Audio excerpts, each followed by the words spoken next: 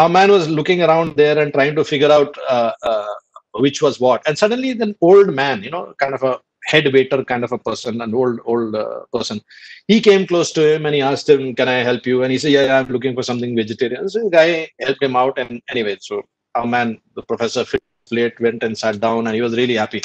That so what happened is that because he was so happy, he called the captain of the restaurant and he told him, I want to compliment this gentleman, this waiter of yours, and he's an amazing worker because he recognized that I was not feeling comfortable, and he came up to me and all of that.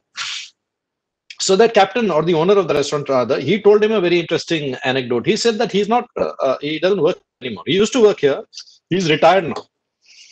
So what we do is we call him in the evening, and for about 3 or 4 hours he's here, and we pay him a fraction of the money that he used to get. And he also doesn't need the money. He just comes over here, he takes that little bit of money, and he has a drink and all of that with his friends at the end of it. So he needs something to do, so he comes over here every evening.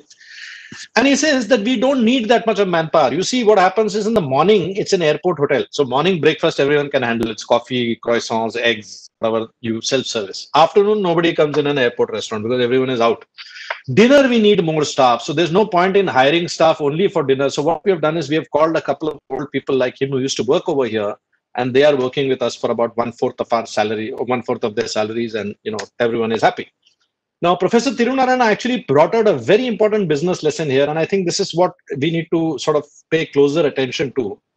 He said that if you find a way to satisfy a customer's unarticulated ask, the unarticulated ask of a customer, you find a way to satisfy that in a cost-effective manner, and you've got a killer product. So finding a way to meet the unarticulated demand of a customer in a cost-effective manner, if your business idea satisfies this one line's condition, then it is a good idea.